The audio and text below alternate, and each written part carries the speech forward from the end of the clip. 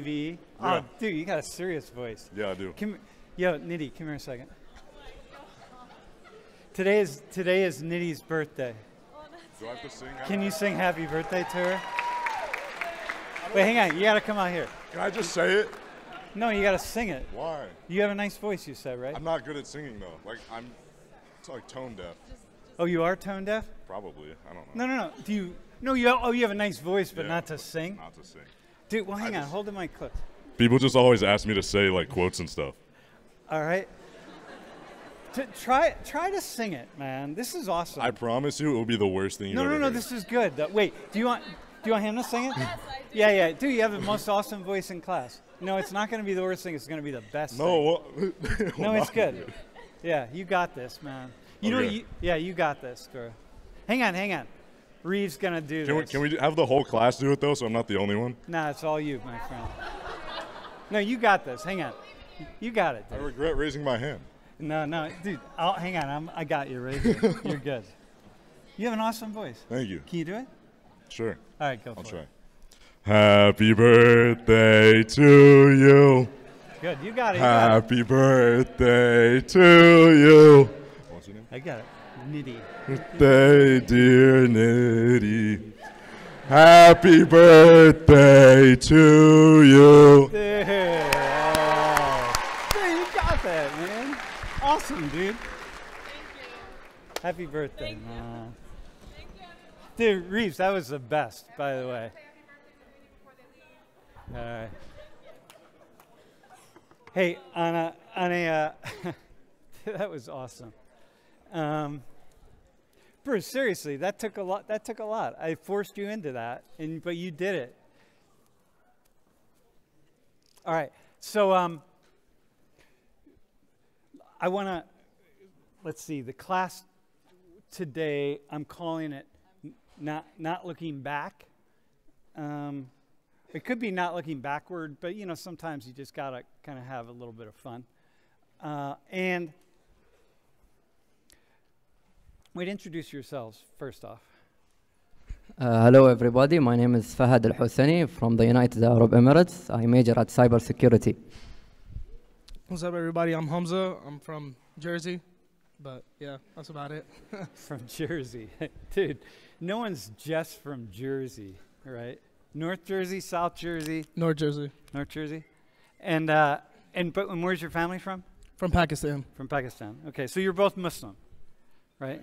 You're like kind of Muslim? I'm Muslim. Depending on whether your grandparents are watching, or Yeah. all right, dude. Grandparents. This guy's. He's always praying in the back room and stuff. So, dude's seriously Muslim. Hey, hey, I want to just say a couple things, and I want to you can respond to it. Basically, what I would like for you is to for the first the class is broken into 3 parts. So you'll be here for the first part. We have someone else for the second part, and then the third part's going to be a big participation thing. So the other day, we in speaking with the 4 women who were up here, I made a comment that I'm not really comfortable with because you might take it the wrong way, and so. It was the comment where we were talking about traditional dress and kind of traditional clothing, and I was comparing it to, what we see here at Penn State. And by the way, I'm just going to talk for a few minutes, and then you guys are just hanging out here for a sec, all right? And I was mentioning clothing styles here at Penn State, in particular among women, and I made that comment about just how I'm like really, when I walk down the streets at night, like I'm just really kind of like this, and just really kind of careful about it, And I think I don't want to mischaracterize that, because I think it's really important that you have an understanding of where I'm coming from on this. First off, I'm more progressive than. In these matters, I'm really progressive. The last thing women need is for more men to be telling you what to do with your bodies and how to dress and one thing after another. Like there's far too many men today who seem to think that it's their job to do that. And so my fear was that my comments kind of came out of that, from that place, and I don't want them to come out of that place, because the point is, you all, for women, you make a decision about your bodies and whatever you want to do. You can be pretty certain I'm more progressive or further looking further forward than you could ever be, or that you are currently. And so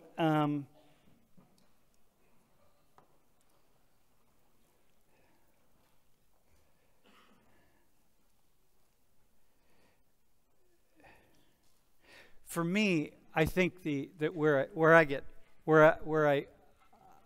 get to this place as a sociologist, whereby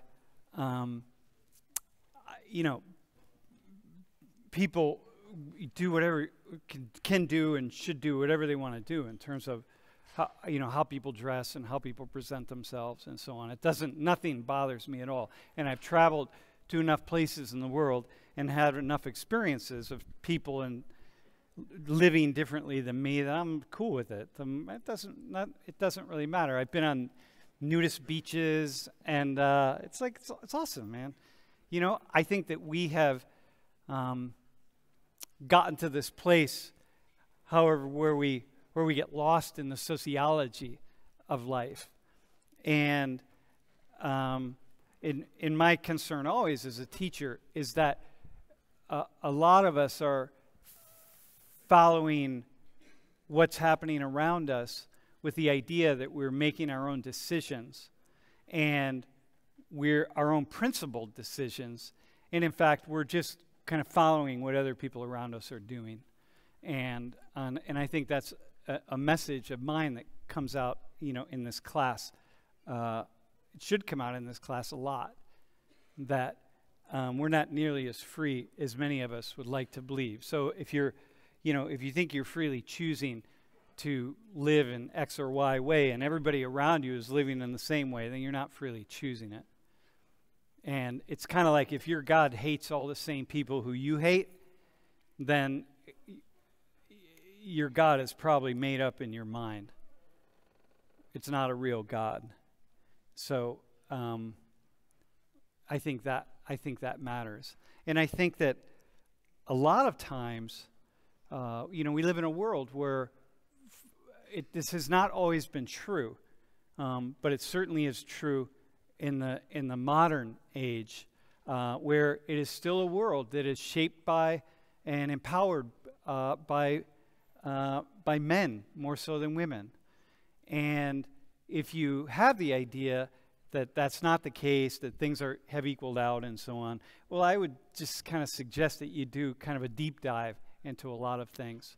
But there's so many places where we just find ways to strip power away from women. And sometimes they're really kind of odd. And so, like, for example, if I ask, I'm not going to do it, but I could do it. I could ask a woman in here, hey, when's the last time you had a pimple? And okay, and what'd you do with that pimple? Like, how long did you have it? And was it painful? And was there pus? Like, did you pay attention to it? Did it bother you? Was it like, tell me about it, right? And it wouldn't be a really big thing because it's kind of a pimple. If I said, did you have an ingrown hair? Did you have, like, where was it? It was on my leg. Oh, well, really? Well, how was that? Like, was it painful? What'd you do about it? How long did you have it? An ingrown hair is a natural thing. Yeah, I had one on my chin. I had one on my leg. I had one on my arm. It's natural. Everybody gets ingrown hairs. Every human being does. And, every woman bleeds. So if I ask you, when's the last time you bled? Not every woman bleeds, because some women don't bleed, but you start at a certain age and then you end at a certain age. And not everybody does, but most people do. Well, when did you start and when did you end? And when's the last time you bled? And how long was it? And was it painful? Was it like, oh, okay, and bleed? Okay, you have your menses, your period, whatever it is, right? My wife says bleeding, so, because he's like, I'm not going to deny that there's a lot of blood involved in this, so this is it. And so, well, how was that for you? Like, let's talk about it. Well, a lot of women would, in here, including, would be really reluctant to talk about that. You could talk about the ingrown hair, you could talk about the pimple, but to talk about bleeding would be like, I'm not sure if I'm comfortable talking about that. Well, hang on, but they're all natural. Bleeding for a woman is as natural as an ingrown hair on your arm or a pimple on your chin. So like, where's the discomfort come from? Because if this was a world that was created by women, and women were in power from the very beginning, trust me, that no woman would have a problem talking about bleeding, about their period, about their menses. No, nobody would, because it would just be like, this is it. And if men came along and said like, oh, I'm uncomfortable talking about that, well, you wouldn't. Men would be shunned. Because like, listen, this is natural. This is who we are. This is what it is. And so the norm would be bleeding once a month. But in fact, what happens is we take something like that happens with women, and then it becomes this other thing. So if I just take any one woman in here, and I just start asking you that question, I give you the microphone and say like, hey, can you just tell me about your bleeding? Like it would be, some of you would be like, okay, that's really cool. How many women in here would just be like, oh yeah, I'll talk about it, whatever. That's not even close to half. But if I asked you, hey, talk about the ingrown hair on your arm, how many would say like, oh man, I'm really embarrassed by it. I don't want to talk about that. That's a personal thing.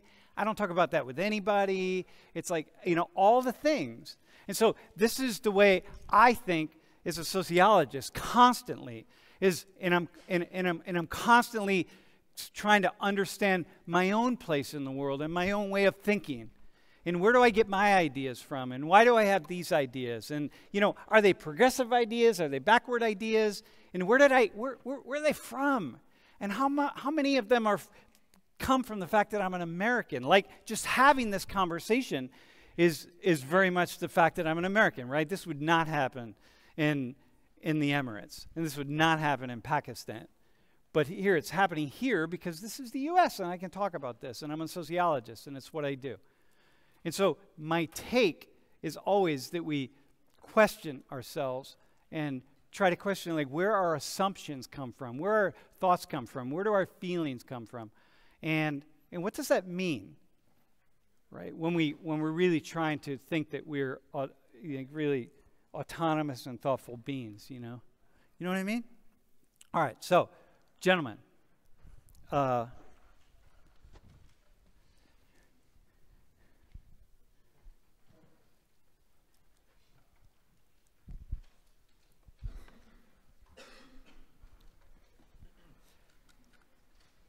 Hey, hang on. I just want to say something. Because I just had one of these, like, where my crown chakra just, like, opened. And I just had a moment where I saw truth. And I was thinking, like, how the other day when I said, why don't we refer to God as a woman? People are so comfortable talking about mankind and God's a he and he this and he that and he thinks and he feels and he this and he that, right? But not a she. Could you imagine referring, just from here on out, referring to God as a she? Of course not. Whatever you say to me, I will not believe it. What's that? God is a he. It's God's written a he? in the Quran. Okay. So I will not. Because it says that in the Quran. And did women write the Quran? The Quran is actually the words of God. Okay, and so that's your belief, right? I mean, you believe that, right? Because you were born to believe that, right? Correct. I mean, you were socialized to believe that. You were born with no beliefs. Had you been born and became, and my wife and I adopted you from Abu Dhabi, right? You were born in Abu Dhabi? Yes, I was. Okay, and my wife and I adopted you from Abu Dhabi. and then you were our child, and I said, hey, man, God's a she, you'd be like, yeah, all right. Well, first off, you wouldn't be Muslim, right? You want to talk about what the Quran raises me to? I can give you. No, we don't need to do that. But I just want to ask you, like, how do you in your mind have an understanding of the idea that had we adopted you, you'd be... Of course, I would believe whatever my parents would say to me. So everyone is raised. But I then get shaped to what's in my surroundings. Okay, so you get shaped to your surroundings. But the issue is, so what you said... Wait, hang on a sec. So what you said is, hey, wait, but God is a he, right? But if you're telling me that, yeah, but you could have been born over here, in a slightly different situation, and you'd think differently. So, like, how do you manage that in your mind, like that truth? Like, how do you manage that truth? Because it's a truth with a small t. It's not a capital T. I didn't understand. So it's a truth that's a relative truth, right? Because, like, you believe it to be true, because you've decided that you believe it. That God is a he? Yeah, God, let's say God is a he, yeah. Okay. So you've decided that that's true. Yes, through evidence. But it's not true. To you, it's not true. No, hang on. But if you had been born, even to you, like it is for you now, like you right here, Fahad, in this embodiment of you, right? Okay. But had you been born differently, right, had you been adopted by my wife and I, God forbid, oh, Jesus, you poor soul, right? But had you been, you wouldn't say that. And so then... Yes, I agree. Okay, so then how do you hold that relative truth? You have to do your research. You have to visit around. You have to learn. You have to ask questions. Yeah. Okay. Have you ever studied Buddhism? For example, you have this misbah. What's this? Are you a Muslim? I am a Muslim, actually. You did your research? No, I didn't, actually. I accidentally converted to Islam. Accidentally? Yeah, it was an accident.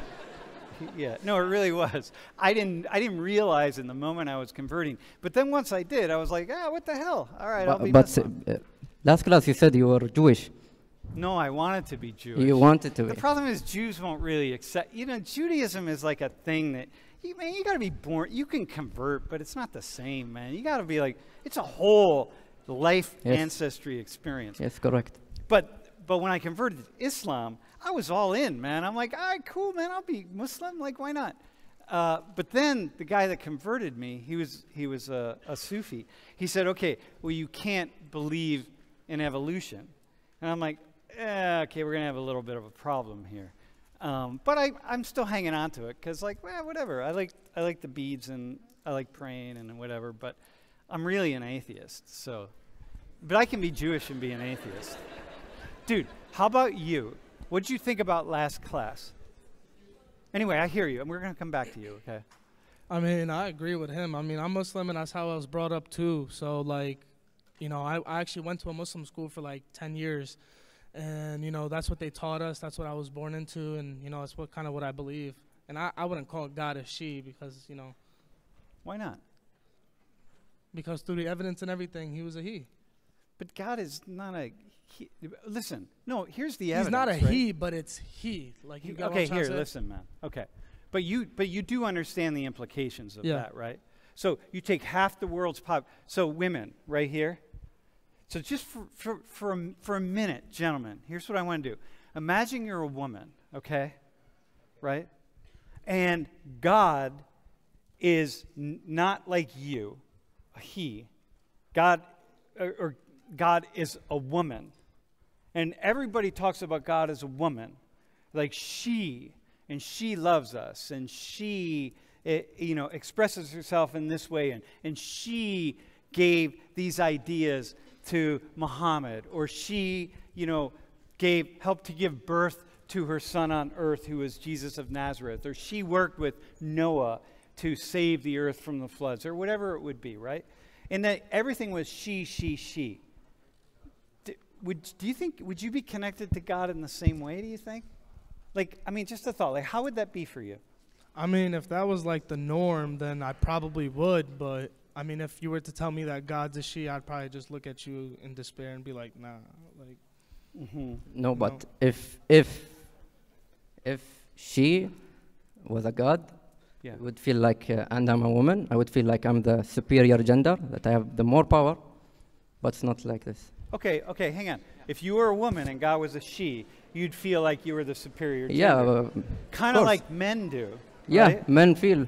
Yeah, they get men the power, they are more into the war, they are fighting. Yeah. No, listen. And Yeah. then men are deciding what women should wear.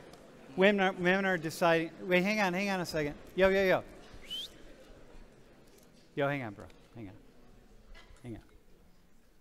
Hey, bro, with your hand raised. Hang on a second, all right. Men are deciding what women should wear.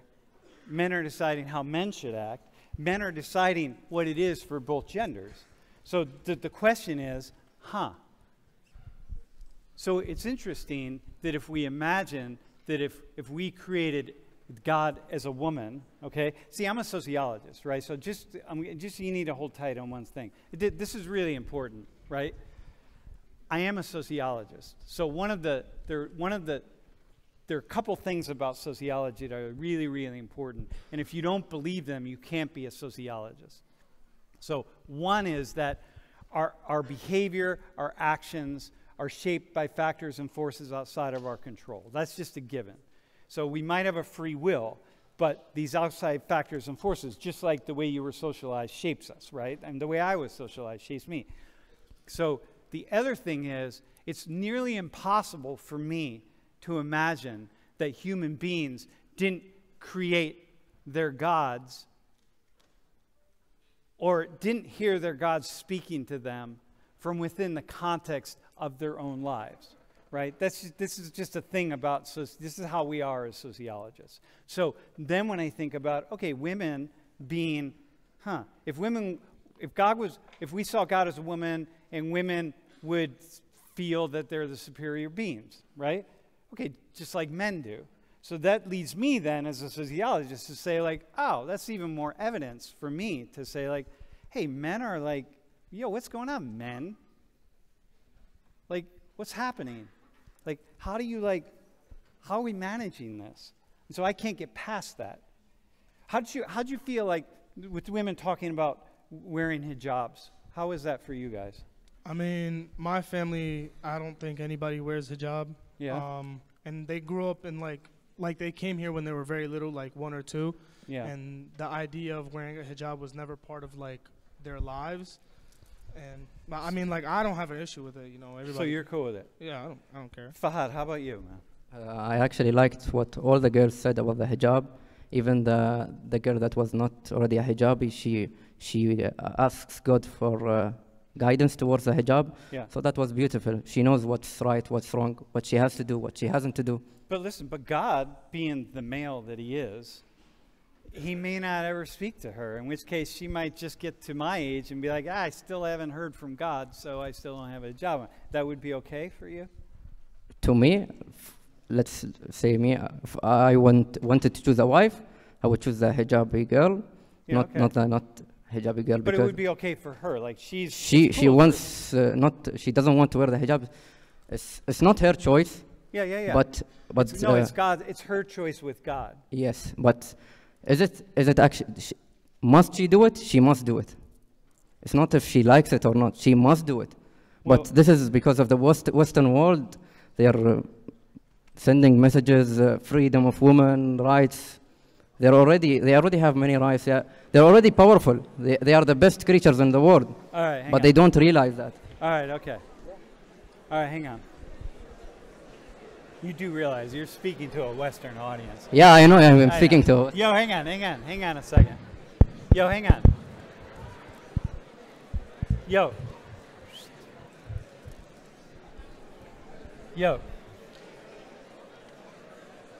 Dude,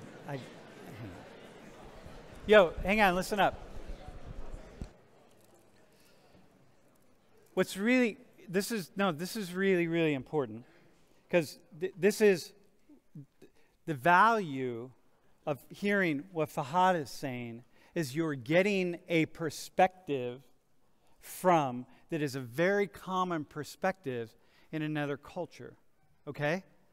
And so what's really important is that my perspective and his perspective or Hamza's perspective or whoever it is, Nidhi, these are all different perspectives, and we bring them together. So you right now have the opportunity to hear what is a very common perspective from Muslims, especially Muslim men in the Middle East, but not everybody.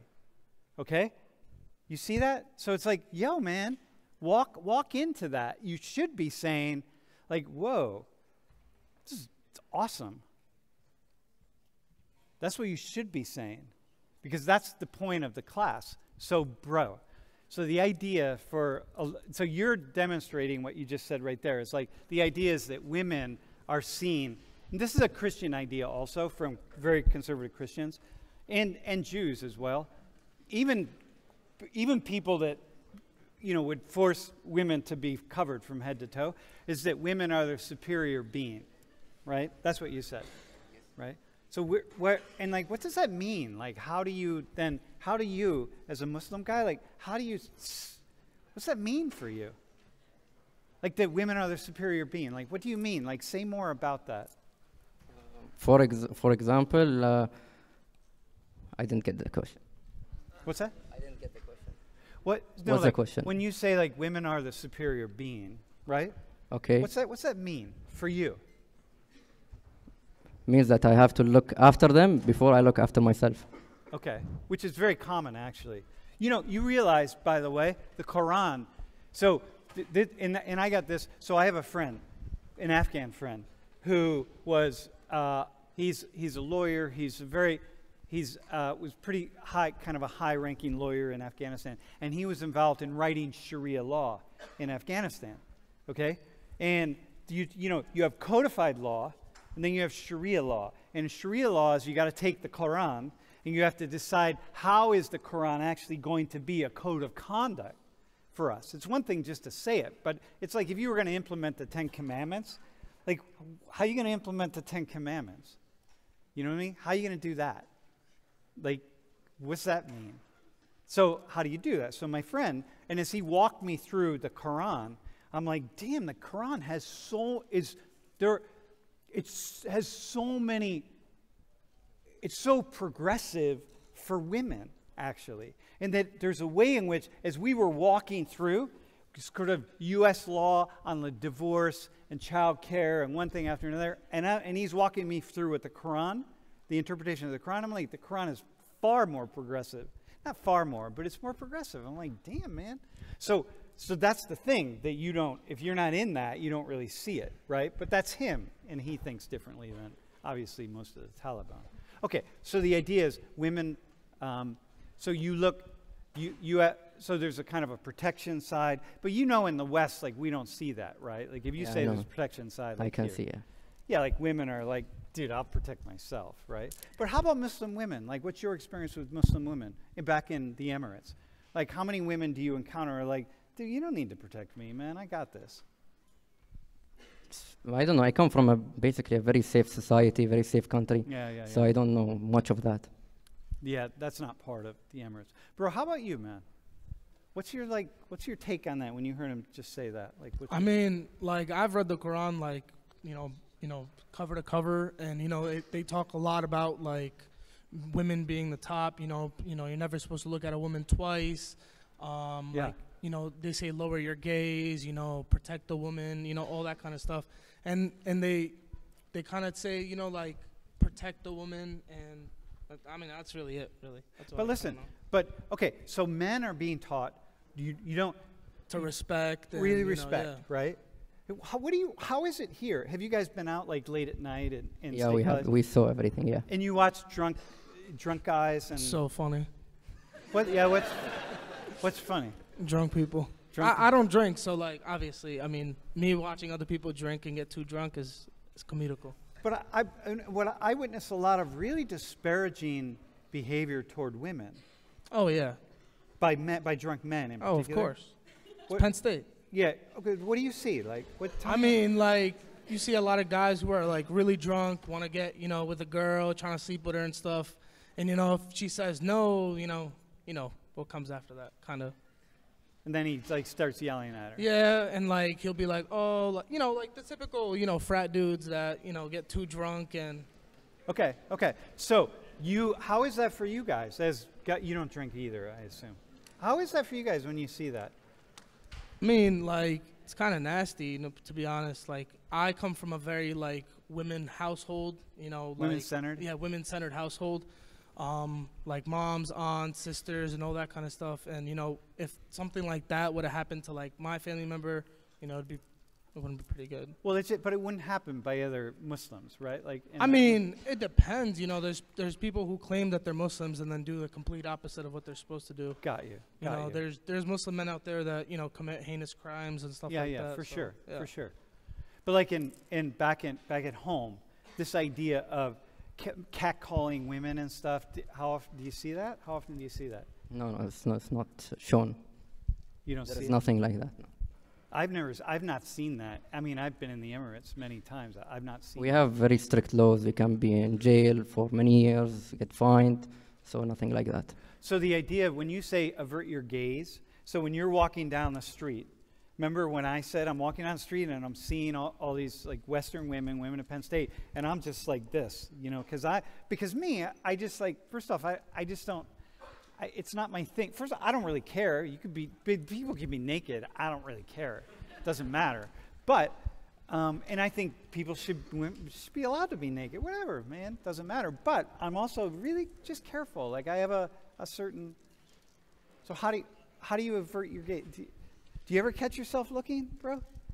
I'm a man, so yeah, of course. So, but I try to look my gaze. What's the word? Avert my gaze. Avert my gaze. Yeah. Same with you, bro? I mean, yeah, obviously, there's good-looking girls here. I mean, maybe you look a couple times, then you look away. That's really it. Yeah. Well, there is the gaze piece, right? That is like, that's the other side of, I think, women, you know, the socialization that we have of just like this never-ending, ongoing male gaze. That if you're a woman in this society, in any society, but in this society, you just deal with it. Like you just find a way to deal with it, and you don't even know it necessarily. And in Islam, you have you have this book that essentially is telling you, hey, men, we know you're like this, so like don't do it. You know, which is kind of interesting. Okay, I'm going to move on a slightly different thing here. So, okay, let's go. So, do you know who this is? No.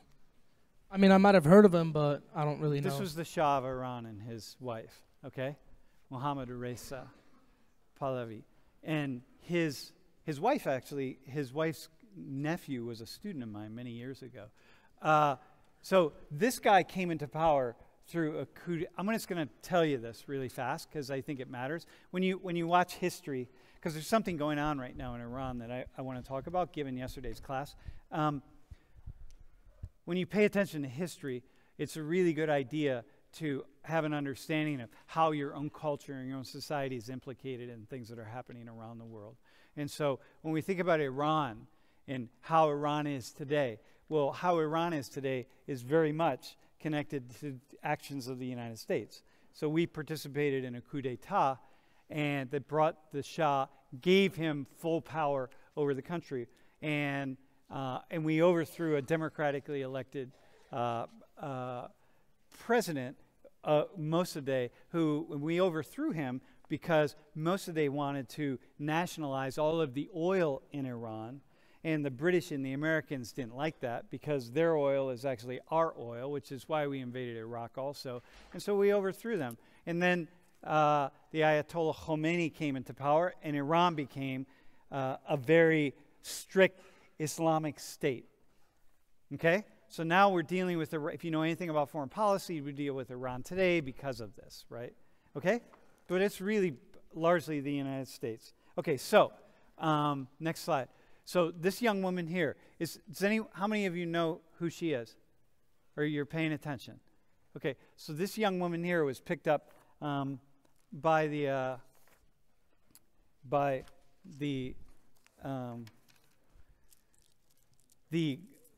the sin guards, right? I call them, right? The watchful, the Iranians who are just watching out for people who are committing sins on the street, and mostly women. And Masa Amini, so she was picked up several days ago. They took her in because the way she was wearing her hijab, and they beat her, and she died in custody. And it's one of these explosive moments where the country of Iran, people in Iran, are like blowing the F up, right? And are on the streets. So I want to show you some photos. Go ahead. So this is shop. This is, I think this is in Tehran. And people are they're really going after the police. Go through them. Here they are confronting the guards. I mean, this is an explosive movement. And next one. And so here, I thought this is kind of cool. Did you know that letting your hair blow in the wind is a crime in Iran? So here are these women who are taking off their hijabs. And like, you've got to wear a hijab as a woman in Iran. I mean, you don't have to, but on the streets, I mean, you run the risk of getting taken into custody, getting in trouble. So here's another couple more. These are some, by the way, these are some badass women right now that are going out into the streets, y'all, right? This is really serious. And next one, women cutting their hair, burning. The woman on the left is burning hijabs. Lots and lots of women are just taking them off and burning them in the streets. And I go ahead. Next one. Here's the woman on the left is part of this, the sin police, I call them. And so is the guy on the right, just really kind of stopping people on the street and keeping them in line. And they stopped this woman. And so the statement that's common is, women wear a veil or eat my hand, right? Meaning it's slapped. So look at the woman on the left. She wants the woman on the right to dress like her, okay? So you understand, this is what we talked about yesterday, right? You see all these differences in perspectives. And so just like differences in perspectives among Christians, Buddhists, Hindus, Jews, you have differences in Muslims. So next one. But these are also women in Iran. And so go back one. So that woman on the left doesn't want the woman on the right to be like these women. Go forward. Those are Muslim women in Iran, right? And that's what happens if the sin police aren't really going to be in control. Then this thing's going to open up. Here, look at this next one. Right? That's not what you think about when you think about Iranian women, right? You don't think about that, right? These women. And next one, here's like 3 young Iranians doing their thing. That drink is probably a non-alcoholic drink, although plenty of people drink alcohol, smoke hookah, and smoke hashish in Iran, man. I know many of them. Dude, they smoke hashish everywhere, don't they? All right. So what do you think? What do you think about this movement in Iran? What do you guys think about it right now? Just this uproar to say, you will not tell us, the government. We can decide, right? It's between me and Allah to decide if I'm going to wear hijab, if I'm going to be hijabi. But you all don't tell us that. And what do you think about this? I mean, in the Quran it says that like it's between, like you said, like it's between the woman and God himself. I mean, it's not anybody else's place to, they say not to judge another Muslim or judge anyone at like, worry about yourself before you worry about others. And like me personally, I don't agree with like the Iranian government saying, oh my God, like you have to force them. Nothing by force is going to, work. And that's also like haram in the Quran to force somebody to do anything. So if we go back one, so these women here, they'll dress like that's okay, because they haven't gotten there yet. Like they haven't had their conversation with Allah to say like, hey man, Allah, guide me on this. Like they haven't gotten there, so that's cool for you guys. Like it's cool. I mean, I don't care. Like a girl can wear whatever she wants. Like I don't, especially hijab. Like I come from a family. Like my parents are like very religious, but like not to like where they wear hijabs or anything like that. Okay. But like I said before, like it's between the woman and God himself. Okay. And yeah. Okay. Bro, how about you, man? I believe at least they're wearing modest clothes. So They're wearing what? modest clothes. Yeah, modest clothes. Yeah, yeah, it's modest. I mean, it shows you that, like, wait, what's modest mean? Like, what's that mean for you? Not shorts or Uh-huh. crop top or whatever. Yeah, you got a lot of that one woman's leg. I mean, it's kind of going up her lower leg a little bit, but that's okay. To her and God, Yeah, not right. me. Yeah, okay, okay, cool. So for you, like, that's fine. Like, it doesn't really matter. But for here, it's fine. It doesn't matter to me. Yeah, okay, I got you. All right, next, and then the next slide. Same thing, like these folks, because you're never going to tell these people what to do. The Iranian government is never going to win this battle. Like you will never win, right? Look at do the three people. Look at those three people. You are not going to tell them what to do. That ain't happening.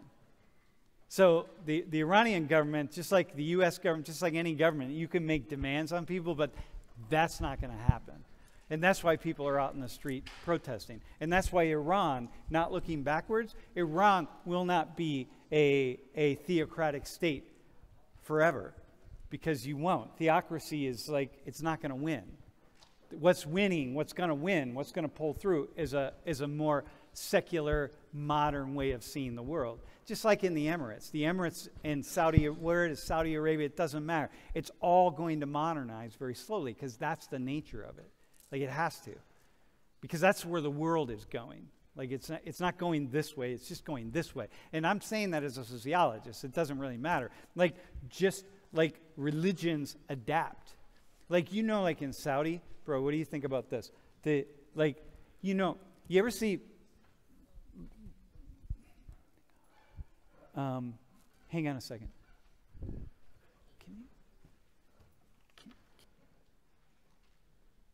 Hang on, I don't have time to do it. Okay, never mind, I can't do it. So, what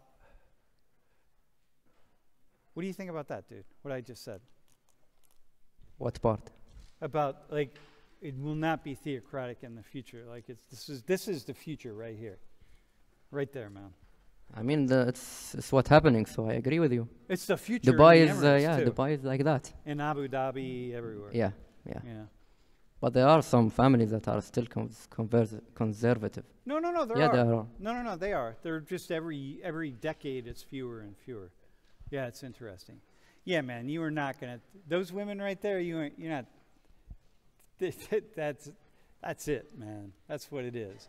And so, what's interesting for you all is when you're thinking about a lot of cultures like this, you got to understand you have to look deeper to see what's actually going on, because this is the same, dude. Dubai, Abu Dhabi, it's the same. All these people, they're everywhere, right? It's all the same. Any final thoughts, bro? No, not really. All right. Thanks, Mal. Thanks, bro. Thanks, Mal. All right.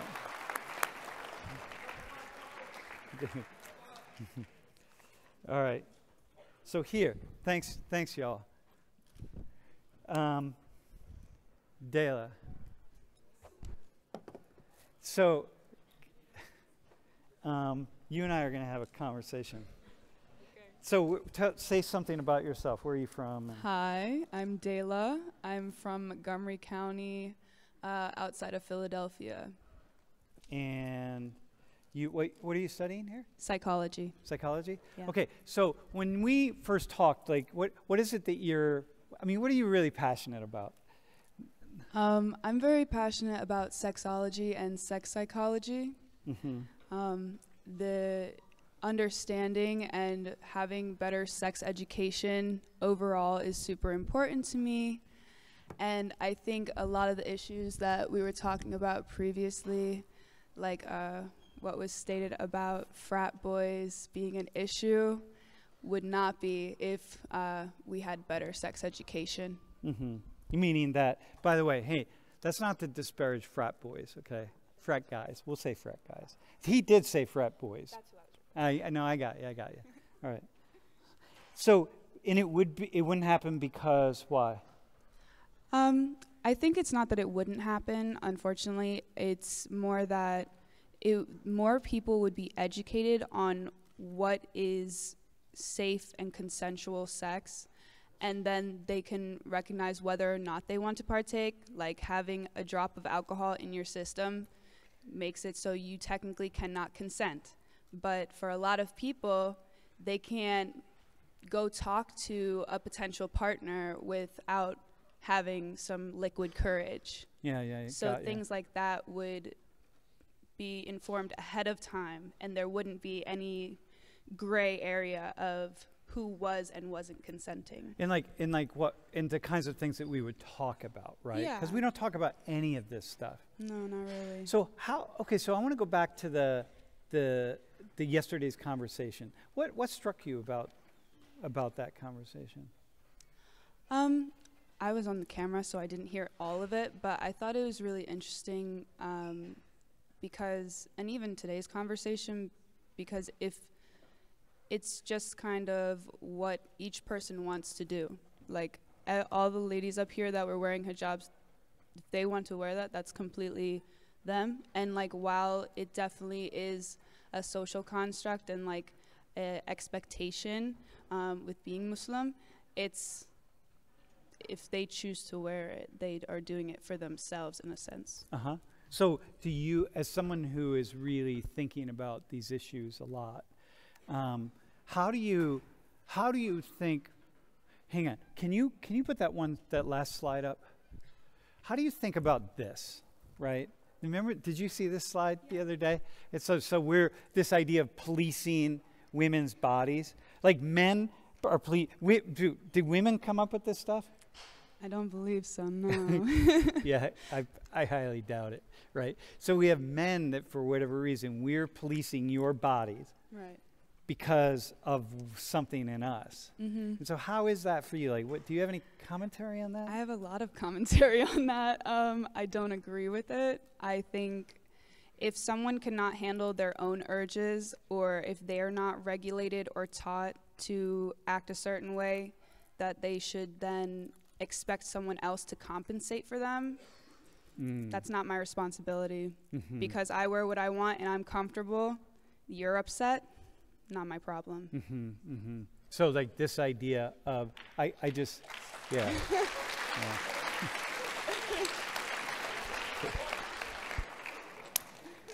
So this idea of the underside curve, like that's, okay, whatever, like.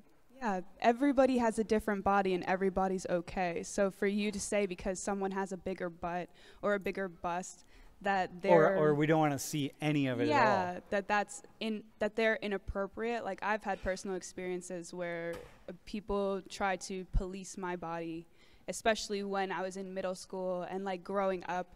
And it's like, I am changing. I did not change on purpose. I did not ask for the changes that I got. I simply am living with them and trying to like find something that fits my body now and makes me comfortable as far as clothing. Mm-hmm. So for someone else to come and say that I'm being promiscuous or inappropriate is ridiculous, especially an adult who has been through that experience. Mm-hmm, yeah, and what is, like what, right, because what is appropriate, right? Right. Do you have any ideas of what's appropriate? I mean, that's kind of the gray space, right? Like being appropriate for right now, like I'm not wearing a bra, and many people would think that's super inappropriate, but it's what makes me comfortable.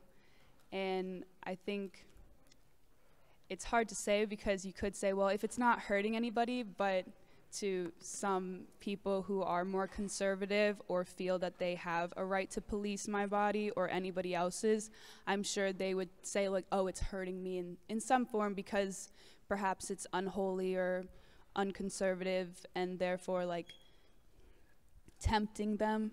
Well, but if you're at a place like, let's just talk about Penn State for a second. Okay. This is like the bastion of secular hedonism here, right? So like, then you wouldn't be at Penn State. Like, don't come here. Go to some like really conservative place. Right. Or just don't be around women or don't be around. So I often have this idea about breastfeeding, for example, that like breasts are made for basically kind of one thing. They're not made for the male gaze. They're not sexual inherently. They're meant to feed children. So whenever I'm anywhere and a woman is breastfeeding, I'm just like, awesome, man. Like, Yeah, I mean, agree. and then whenever I see anybody have a problem with that, I don't possibly understand. And my mom was kind of a badass, and I was her last child, and she just the story is she was just anywhere with me. She didn't care. She didn't care what people thought, and she definitely didn't care what men thought. Yeah. And so, I mean, the thought that you're going to keep someone from feeding their offspring or their child is really weird. Or no, I'm going to say, hey, listen, what you need to do is, you need to breastfeed? Well, we have a room over here for you. Yeah, and, a little dungeon. Yeah, you can go in there and you can breastfeed, and then when you're done, come out, you know. That's odd. It's very odd, isn't it? Like, the one thing, yet it's perfectly fine for me to give you a milkshake or a canister of milk that comes from a cow that's produced for baby cows. Like, we're the only mammal that drinks the milk of another mammal. But that's perfectly normal. You can drink this, but your baby can't breastfeed in any place other than a darkened room somewhere out of sight of everybody else. Isn't it? It's kind of bizarre, right? That you drink milk from a... Absolutely. Could you ever imagine yourself, like, getting down on a cow like this with the udder and, like... Which I have done that, by Or how about drinking the milk? But, like, somehow it's okay to drink the milk of a cow, but how about drink the milk of a dog? You know, it's harder to get the milk of a dog, but... Yeah. So,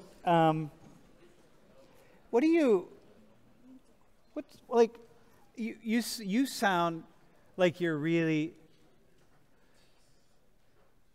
How about, let me ask you this. You know, you sound really reasonable. Like, there's nothing you've said that I can imagine anybody would be bothered with, right? It's like, okay.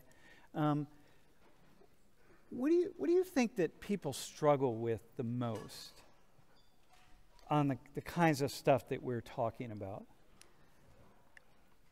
In regards to their beliefs, you mean? Yeah, like what's so hard about this conversation? Because it should be really, because I'm with you, that if we educated people, you know, you watched the lecture that Lori and I did, right? If we educated people, people would just be just much more at ease. Like, what's the struggle? I think it's habit for the most part. A lot of people, you know, you grow up in your house and you're taught a certain way, and to go away from that is really hard, especially when it seems like the majority agrees with that way, which at this point in time it does. And I think also, especially when it comes to sex education, people are very nervous whenever I talk to people about it, and like saying like, oh, like we need to start younger, we need to talk to people and really get them before puberty so that when these changes occur, because it's not just about actually having sex, it's also about what your body goes through, just recognizing your genitalia. It can start, there's sex across the lifespan, and there's actually a class on that, it's really cool. People fear for the children. That's like what everybody says. It's like, oh, you can't be telling little kids, I don't want my son coming home and telling me about anal sex or a clit, like. Or just sex. Yeah, sex in general. It's so uncomfortable, and I have to ask them, like, if you had sex education and it was thorough and it talked about everything from being queer, non-binary, trans, like, if kind of you said it in your lecture, that like education that we have now is like a pair of pants and it doesn't really fit everyone. Yeah. But if we made that pair of pants into a skirt and it fit everyone, even people who didn't have legs, you know, would they be so uncomfortable to answer those questions that their kids ask them, or just start younger and, you know, have a more open mindset? The answer is we would. Things would be completely different. But this is part of one of the reasons I teach this class, is to have these kinds, the conversations that kind of force us out into our discomfort zone. And if we get to the discomfort zone, then we can start to think for ourselves, you know. Absolutely. I think right now, especially our system, it's kind of taught in a way to test or to educate for the next test as opposed to educate for mastering something. Yeah. And when you master something, it means you understand it from every angle and that you're able to then, if something goes wrong that you didn't expect, make up for that. Yeah. And so to have like a masterful sex education, you would learn about every way that you can have sex. And like, just a fun fact for everyone to know, the safest form of sex is masturbation. And a lot of people don't know that because it's not considered sex, because it's not with two people. And it's like, it's so safe because there's no chance of an STD or an STI, and if you're cleaning and proper, you know. And there's no chance of abuse. But nobody knows that because it's sinful or inappropriate or whatever term you want to say. So it's like, if you knew about that, you wouldn't be worried that your penis is gonna fall off because you wanna wank. Yeah. Yeah. I wouldn't say it like that, but that's Sorry. all right. No, that's all right. No, and I think so for you, what I think about are a lot of cultures and a lot of places where people don't have an opportunity till they come together and they have to figure it out for themselves, which is really pretty, kind of. If you don't get the unsettling. blueprint, how are you supposed to do it right? Yeah, how are you supposed to do it? Well, that's what this is all about, right? And so next week we go in a very different direction and we talk about some other things. But this is all good. Hey, could you imagine wearing a hijab, by the way? Could you like? I want to try one. I think they look beautiful, and especially when people like do it to frame their face. Yeah. I love it. I see so many hijabis. Hijabis. Hijabis. Hey, some hijabi in here. Bring a hijab someday. So I would definitely so try it. Dela can, when you're on the camera, you can have a hijab on and just see what it's like to be I don't know how I'd fit my hair, but I will try. No, you can hook her up, right? She's got you. That'd She's be gonna hook you awesome. up. Next class. All right, man. Hey, thanks. Yeah.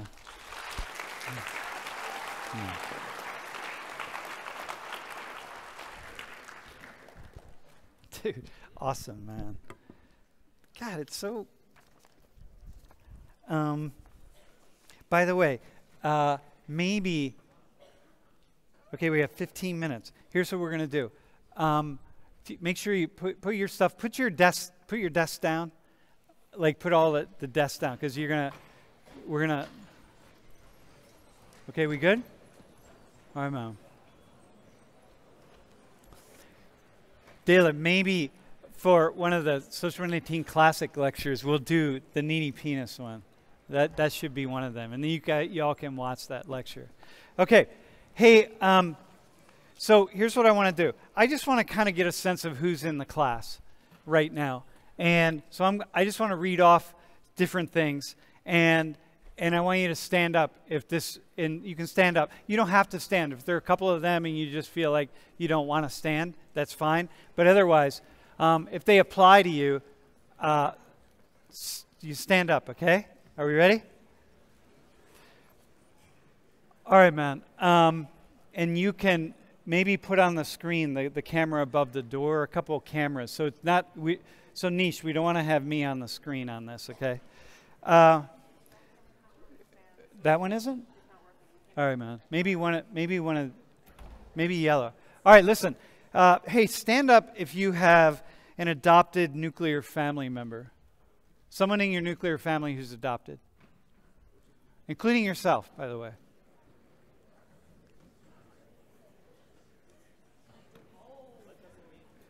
Adopted?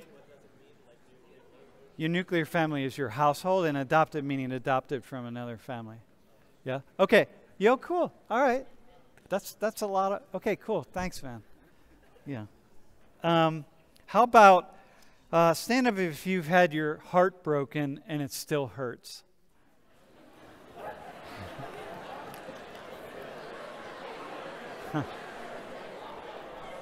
Dude. You dog? All right, Mom. All right, Mom.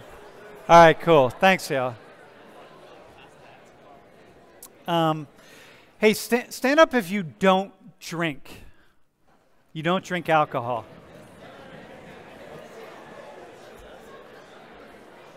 So this should be like all the Muslims and then a few other people. Yo, that's a lot. That's actually a lot of people. So, hey, I want you to think about this. Just as you look around, bro. Like when you think about like Penn State's a big party school, a big drinking school. There are a lot of people here who don't drink. Okay, thanks, man. Hey, stand up if you were bullied at some point growing up, man. Oh, shit. Damn, seriously. Whoa, seriously? Whoa. All right. All right, man. Yo, that's a lot of people.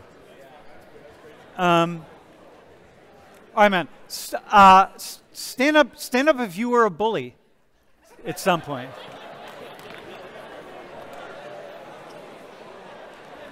Okay, now that sucks, man. Dude, you stood up twice, man. You can't. All right, have a seat. Hey, stand if you've had a parent who has died in your lifetime. A parent, one of your parents. And hey, and stay standing if your parent has died just in the past year. Anybody? Whoa. 1, 2, 3. Hey, a virtual hug to you all. All right? Yeah. Cool. Yeah, thanks, man. Well, I can come down after class. I'll give you a real hug, right? And he'll give you a hug too. Say, stand up if you have at least one parent who's lesbian, gay, bisexual, or trans, who's in the queer community. If you have at least one parent who is queer. Seriously? Nobody? Okay, hang on. Stand up if you think you have a parent who you think is queer, but they're not out. So you think your mom or your dad? Yeah? Yeah? So it's your mom, but what about your mom's girlfriend? Is she queer too? Right. No. All right, so you think your mom. All right, cool. Have you talked to her about it?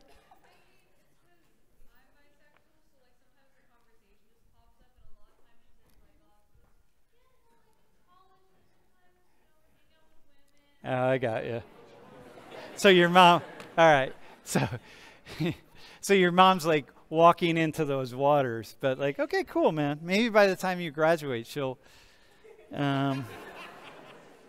Hey, stand up if you are have turned away from the religion of your parents.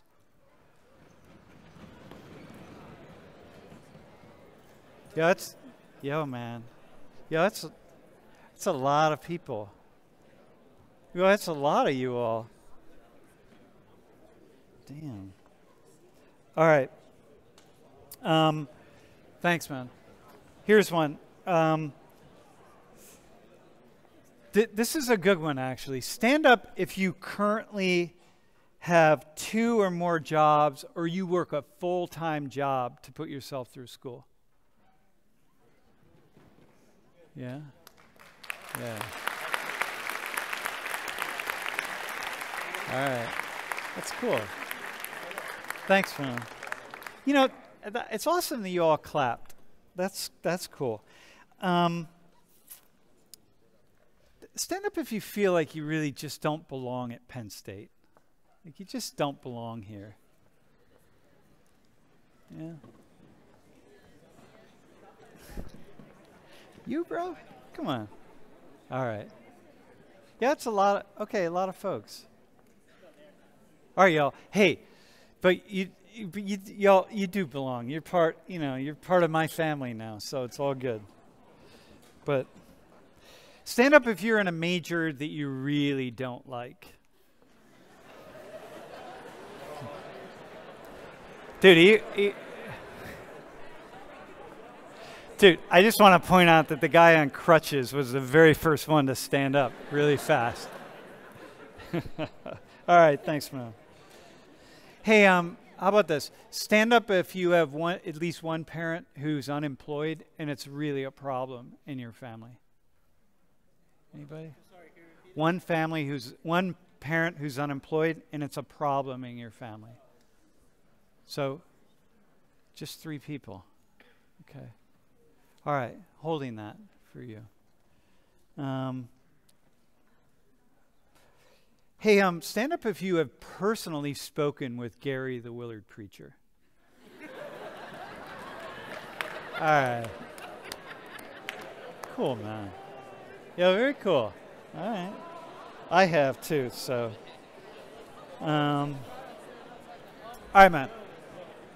And stand up if you identify as multi or biracial or multi or bicultural in a really serious way that it's essentially racial. Yeah. Yeah, it's a lot of people. Yeah. All right, cool. All right, thanks, man. It's really you can see it, right? All right. Hey, here's a good one. Stand up if you own at least one gun.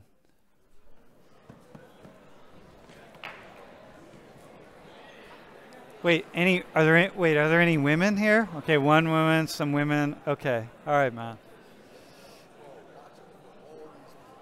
All right, man. All right, thanks, yo. Yo, you got my back in here, right? If we need it. Yeah, if I need protection. Hey, stand up if you regularly post on TikTok or another social media platform and you have a lot of followers. Yeah, our guy here. I know, he's not here today. Hang on, I'll be him, man. All right, hang on. Yeah, all right. Yeah, all right. All right, you guys? How many? 23,000? All right, man. Dude, awesome. On TikTok? No, Instagram? All right, man. All right, man. How about stand up if you have a sibling with a mental or physical disability? Hey, by the way, everybody who's standing, just really look around and see how many people are standing. Like this is one of these things where we sometimes feel really isolated, and it's important that you see that you're really part of a big invisible tribe of people. So, thanks for that. Hey, stand up if you are estranged from, meaning like you have no contact with at least one of your parents. And stay standing if you have no contact with both of your parents, biological parents, or adopted. Anybody? One person? Biological or? Yeah? Okay. That's intense. Sending you energy as an adult, sending energy to you. That's not easy. Hey, stand if you've touched a dead body that was not embalmed. Yeah.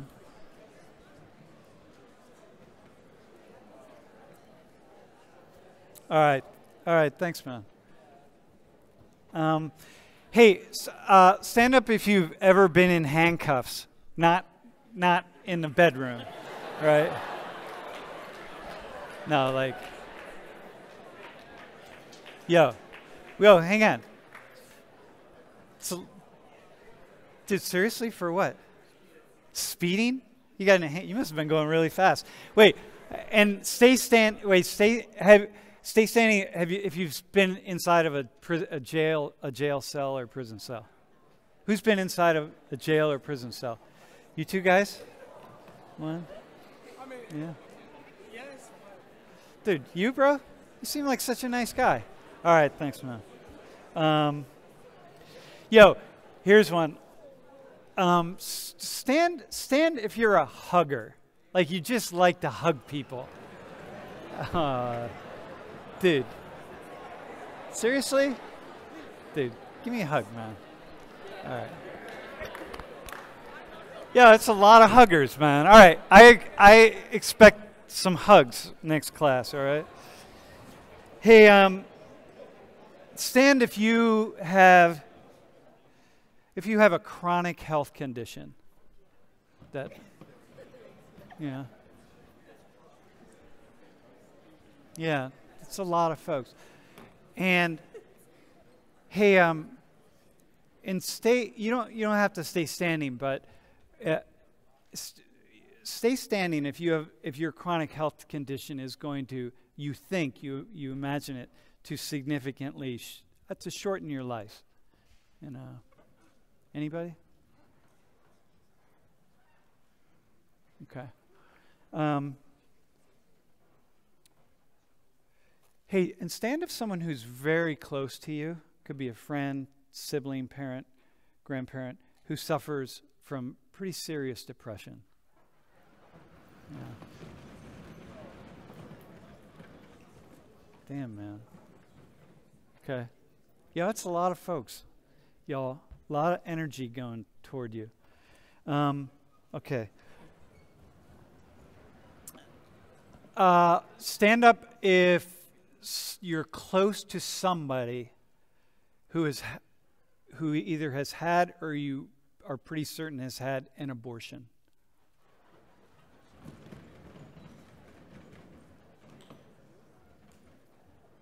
Yeah. Man, that's intense. Okay.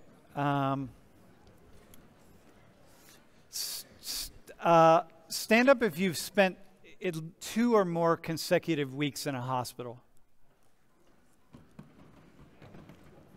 Yeah. Yeah, that's a lot. All right, okay, thanks y'all. All right, we have 2 more. Stand if you consider yourself to already be a traveler and that you've been to at least 10 or 15 different countries. Yeah.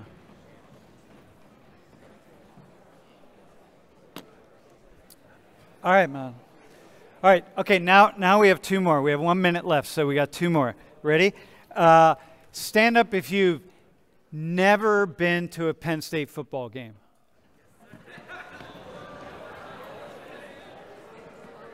Yo, a lot of international students, man.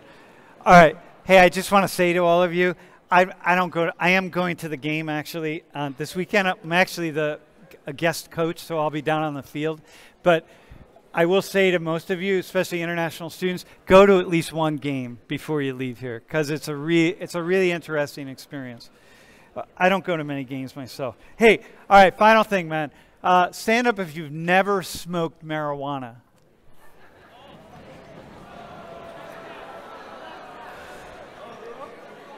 All right, hang on. You ready? Damn, that's a lot of people. All right, and remain standing if you really want to try.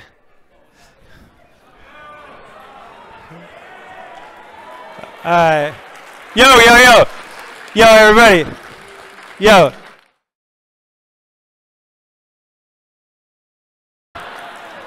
All right, man. Be safe this weekend. We'll see you on Tuesday.